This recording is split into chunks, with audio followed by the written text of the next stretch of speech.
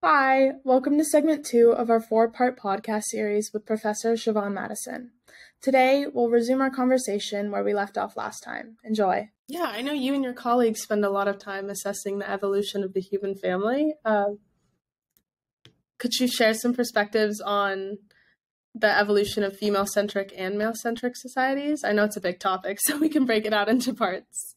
Absolutely. Thank you for that question. I think overall, it's hard to say anything very sort of singular in response to that question, right? Because there's so much variation, and that is often my sort of conclusion about everything. And in some ways, I guess that's like unsatisfying, but it's not a great soundbite. But I think it's the reality, and I think it's a really important one because so again, I'm not personally yet in my career. I'm not using the stuff that I've learned to try and direct political outcomes or things like that. But I'm very conscious of the potential for that to happen when people read about the research findings. And I think, human behavioral ecology, when we think about male-centered societies and female-centered societies, it's really easy to use a kind of evolutionary perspective to say that, for example, humans are evolved from an ancestor that looks very similar to modern chimpanzees. And therefore that our evolutionary route is a patrilineal one or a patriarchal one or a patrilocal one, depending on what you're looking at. But I think the reality is a lot more complicated than that. And so much of what we know about contemporary human organization is based on a wave of sort of Eurocentric migration and patterns of organization that may not extend very far beyond that. So there might be a lot more of a bias toward female centrality, I think, than a lot of contemporary folks maybe acknowledge. And coming back to this issue of why that matter, right? Why that might matter, I think, in terms of how we understand humanity and then what we do with that understanding. Like, there have been anthropologists who believe very strongly in monogamy and one person being married to one other person for their entire life, and for the male being the breadwinner of the family, and for women sort of supporting the man in that activity. And it can affect legislation. So I know of colleagues that have been expert witnesses in legal cases where they're trying to decide whether it's appropriate to allow people to have multiple wives, for example, or thinking about how to allocate resources toward women versus men in the home versus in the workplace. And if we think that humans are constrained to this one model of male breadwinner being married to a single woman who's supporting children, it's a very constraining model for human behavior. And if we understand that the landscape of human organization is much wider than that, I think it affects the ways that we think about, what is reasonable and what we allow people to do and what the consequences of those actions may be. Yeah. What would you say, I guess, the factors that contributed toward that origination of those male-centric societies? Yeah, there's some great hypotheses about this, and there are lots of them, and I don't think we know the answer, but I think that there's some great stuff in sort of economic anthropology that really coincides with the way behavioral ecologists think about this too, that when we engage in a kind of intensification of subsistence, like we go from kind of a backyard garden to a huge farm that involves irrigation or plowing or things like that, that really amp up productivity, that when that happens, men can become much more interested in taking control of that subsistence space. So you will often see like very male-centered societies being ones where agriculture is the predominant form of subsistence.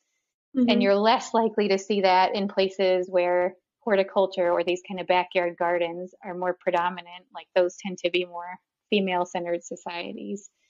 And if you think about a lot of like Euro-American, society is built on that kind of agricultural legacy, I think. And so the sort of contemporary bias toward patrilineal and patriarchy, I think, has its origins, at least in the last several thousand years, probably in an agricultural kind of mode of subsistence. And I don't know if any of that makes sense, so you can ask me questions to break it down, but I think that's really the way a lot of folks in behavioral ecology are still thinking about that.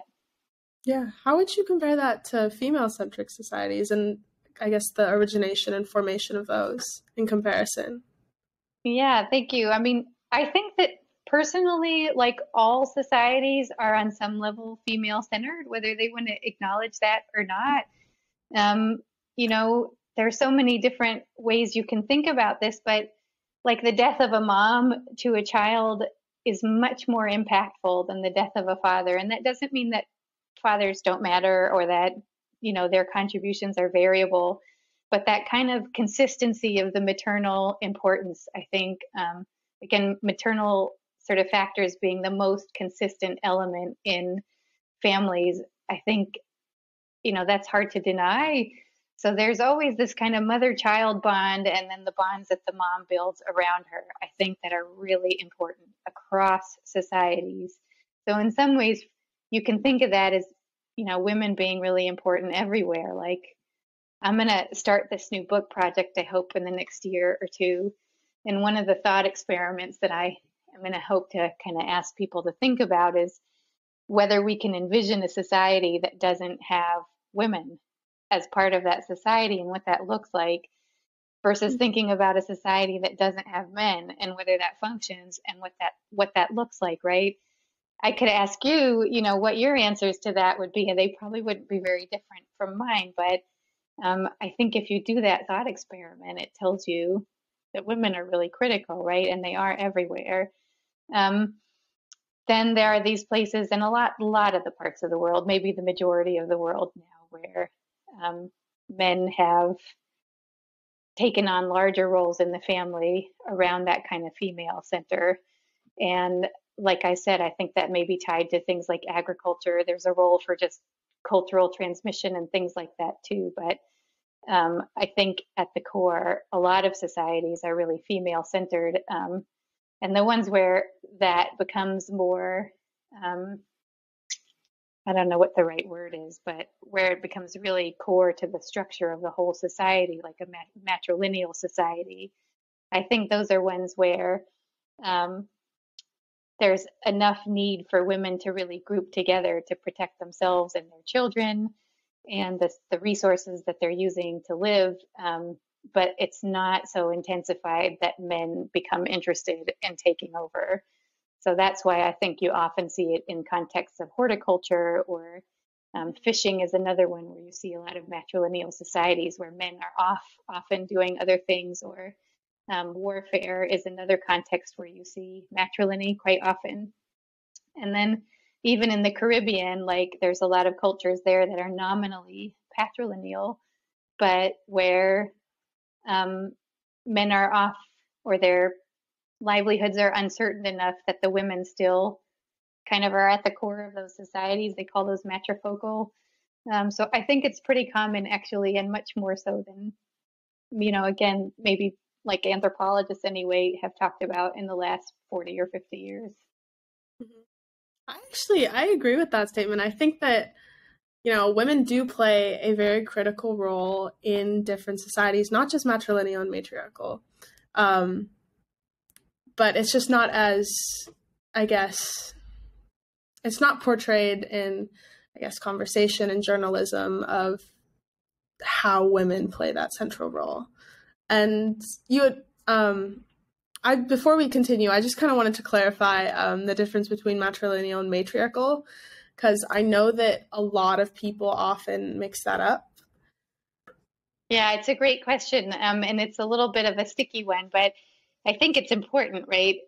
Yeah. Maybe less important than people think. I don't know. My sort of positions on this are evolving too as time goes on, but standardly we say matrilineal refers to one of two things: descent, which is, kind of like who you get your name from, what lineage you feel you belong to, where your clan is, whether that's traced through men or through women, or inheritance, which is like the transmission of stuff, right? So where does the house go? Where does the money go? Those are sort of two axes that we would refer to as matrilineal. And if those move through women in whatever way, there's some different variations for the specific ways that happen. But if it fundamentally moves through women, we call that matrilineal.